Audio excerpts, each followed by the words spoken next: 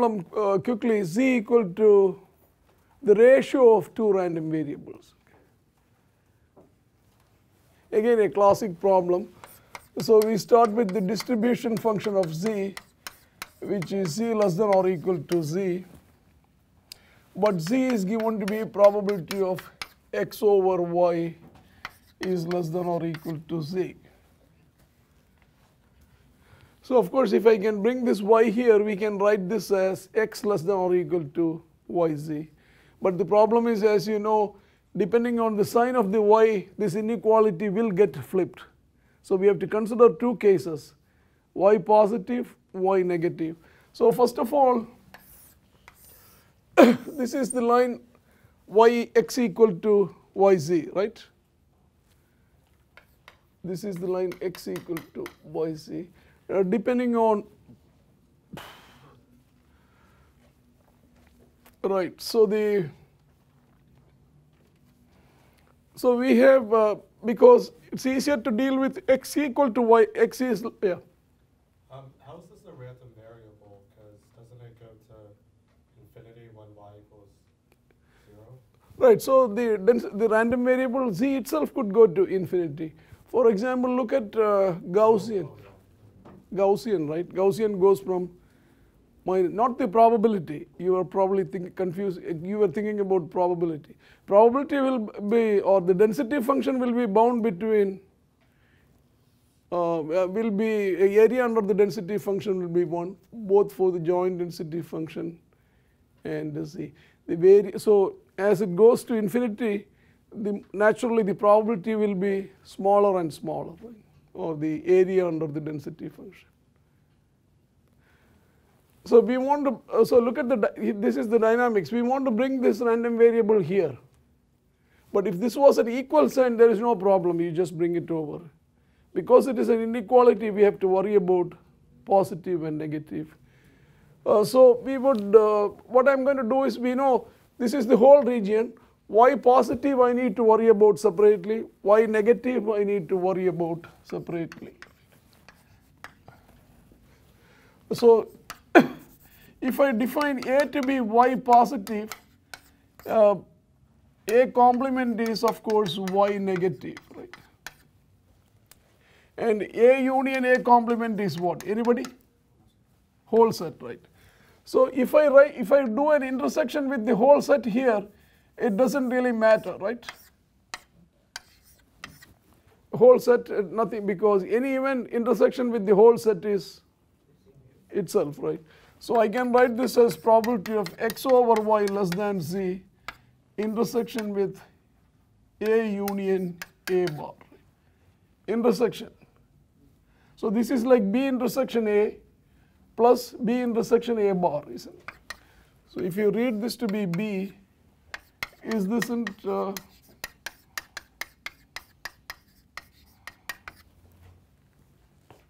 right? Basic probability, right? So now let me substitute for B. B is x over y less than or equal to z, and A is what? Y positive plus probability of x over y less than z, y negative. Why did I go to all this trouble? Look at here. When y is positive, this y can come over here, right? If y is given to be positive, then I can write this as like this, right? This y coming here is not going to make any difference. What happens here? Y is negative. So if I bring this y here, the inequality flips. So this is plus probability of x greater than yz when y is negative. So you may not have to go through all these steps, but once just to be clear, I wrote all these steps. So the next thing is to write or draw the region. So we have two, so I might as well draw the regions separately. So look at here, this is the region y positive, right? So first integral says find the region where y is positive and the inequality x is less than yz. Where is that region? This is the line x equal to yz because it goes through the origin. x equal to 0, y is 0. So it goes through the origin. Slope will depend on the value of z. So where is the region x less than yz? To the left of this line and up because of this. So the region we need to integrate on the first integral is this much. So you see, drawing the diagrams and splitting the problem makes it very clear. The other one, y negative, so it's here, and x greater than yc. X greater than yc would be this region. So if you combine it, if you want, I can draw one diagram.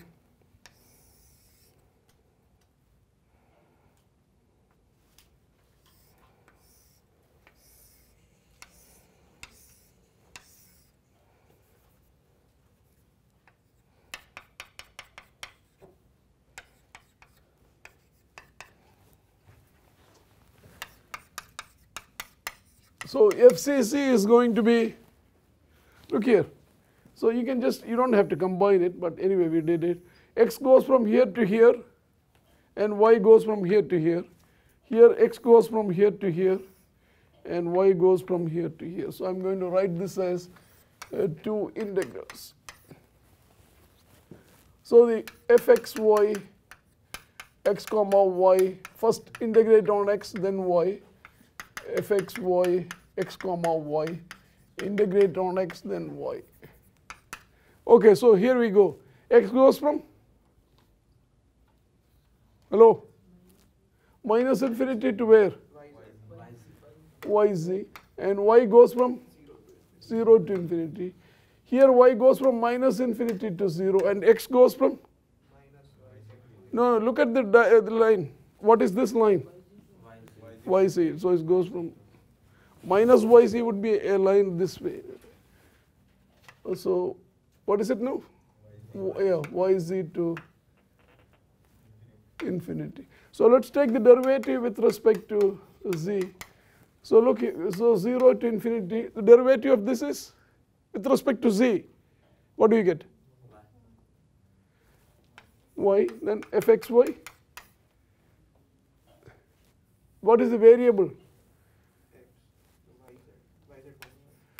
Yz comma y. A derivative of a constant 0, no contribution. Derivative with respect to z, no, nothing. So this is dy. Plus this is minus infinity to 0. Derivative of the top limit 0. Then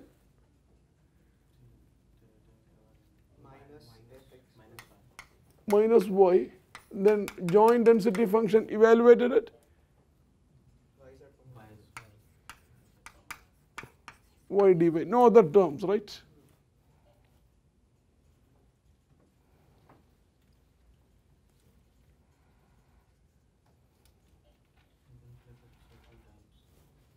Hmm? Flip the limits, so it will be 2 times. Oh, look here. Integral in the positive region, here it is yc. In the negative region, this is still yz. In the positive region, this is positive, y is positive. In this region, this y will be positive or negative? In this region. This will be negative, but minus y will be. So do you see this?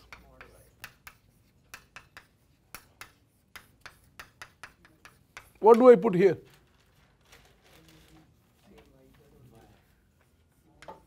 Mod?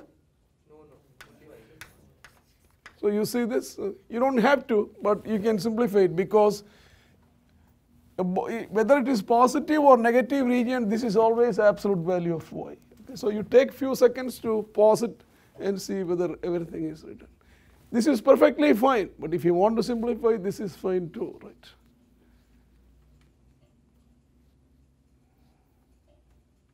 All right, so that's the answer. So let me do a quick example. You can do more complicated examples. X, Y are independent, same thing as we had before. Gaussian, zero mean.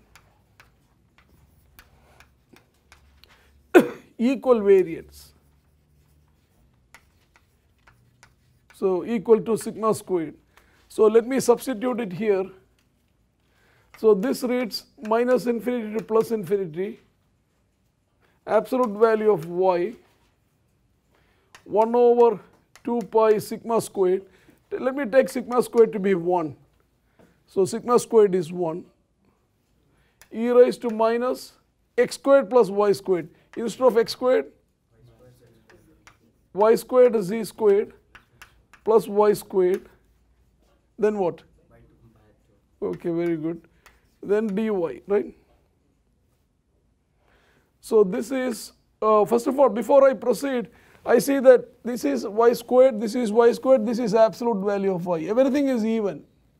So as you said, if you want, I can write this as 2 times the integral from 0 to infinity. So let me write it here.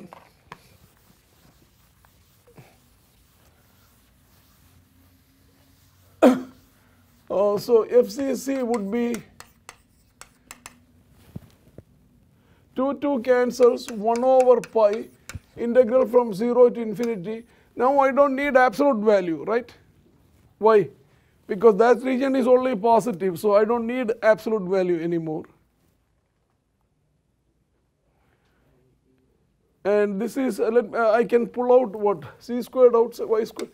So this is 1 plus z squared y squared dy. So to simplify this, I am going to call u equal to 1 plus z squared multiplied by y squared.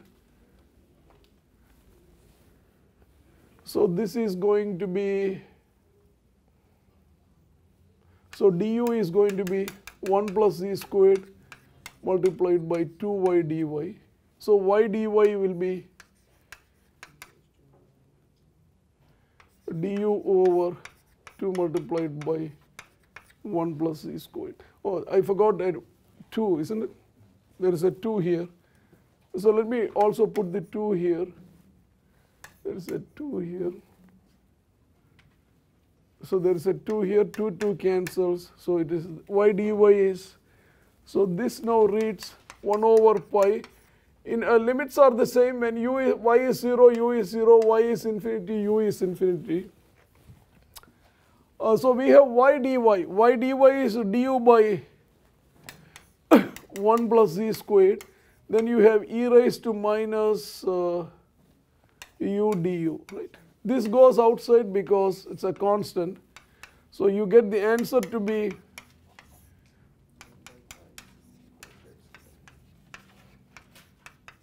but e raised to minus du is 1.